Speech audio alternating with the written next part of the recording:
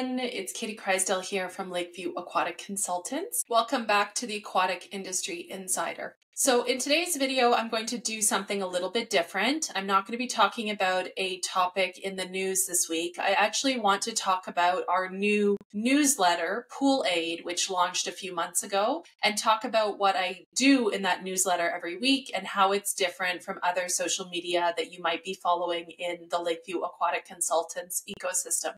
If you've been following me or Lakeview Aquatic Consultants for a while now, we did have a traditional monthly newsletter back in the beginning. That newsletter was hosted through MailerLite and it was sent out once a month. It usually had more of an op-ed at the beginning and then a link to the upcoming certified pool operator class, a couple of photos, a couple of articles. I wasn't particularly thrilled to write it, and so I wasn't particularly thrilled to send it. And I think that reflected in our open rate, and I'm not sure that we were really providing our clients, customers, friends with any sort of value. So I tried relaunching that newsletter in fall 2022, and it really just got pushed off my plate. I never wanted to write it, so I just let it die on the vine, even though we had almost 900 subscribers at that point. Fast forward to fall of 2023, and Bill C-18 here in Canada has had a huge impact on the way that we reshare news articles and media on the Lakeview Aquatic Consultants Facebook page. So if you don't live in Canada, and I apologize if you do live in Canada, we're beating this horse to death, but it really has caused so many creators, so many businesses to pivot. But essentially, you cannot reshare a news article from any media source, whether that's the New York Times, whether that's Chatelaine Magazine, National Geographic. You cannot link to that content on Facebook in Canada. It will be blocked. It will not even let you post. It has been a huge change in the social media landscape here in Canada. For me, as a regular person who uses social media, who used to read articles that were reshared by my friends and colleagues, and then also as a business owner. So in the olden days on Facebook, I would be able to post off the cuff mentions of a drowning incident, new equipment, pool shutdown, a political issue, anything that was related to the aquatic and swimming pool industry, I would post on our Facebook page. And it was my own personal scrapbook that I could link back to specific topics, whether it is breastfeeding in pools, lifeguard uniforms, the quote, gray watch, the older generation that's now moving back to pools. As of September 2023, Facebook Meta put a stranglehold on that, and it got increasingly worse up until we literally can't post any article. Starting in fall 2023, I started to get back into YouTube a little bit. I was recording some of the early aquatic industry insider videos. I've started to figure out what I want to talk about in these videos, news articles that are interconnected or topics that are more widespread in our industry, a news article that may be indicative of a bigger issue, a bigger trend, something that you need to be aware of as an aquatic or recreation or pool professional. That has been the focus of YouTube, is diving deeper into those topics, using news articles, using interviews with different people in our industry, talking about different products. And I think if you followed our YouTube channel for any length of time, you've seen that they do take quite a bit of time to record, to edit, and then the actual content itself is often over an hour. And so not everybody has the time to dedicate to that. I also understand that YouTube usage is very generational. And so for me as a millennial, it's nothing to put on a YouTube video in the background of my administrative work and to listen to an interview or a vlog of somebody I like to follow.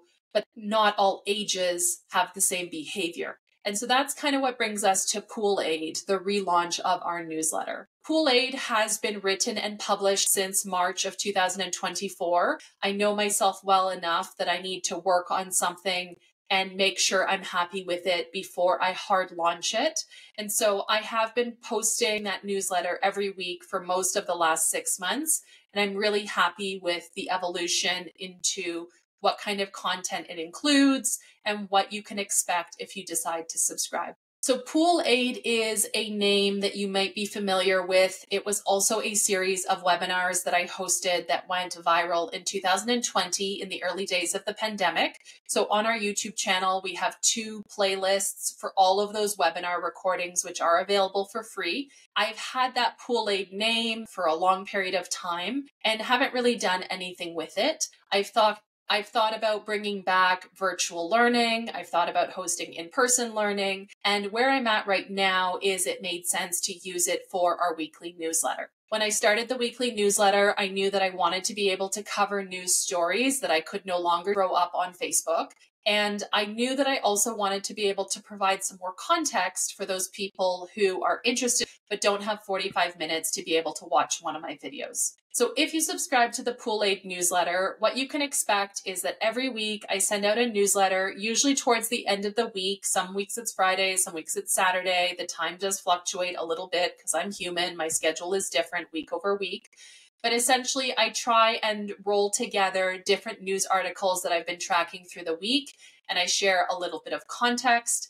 They may not in and of themselves be trends. They may be one-off stories, but I curate them together in terms of how these stories are interconnected year over year. So one story I mentioned in last week's edition that I will link in the description box below was connecting a current case in New Zealand where a high school student had incorrectly assessed their swimming competency on an excursion form. So the school was going on an outdoor adventure excursion and students were asked to describe their level of swimming competency. And this teenage student described themselves as a non-swimmer, I can float, but then updated their form and said, I can swim.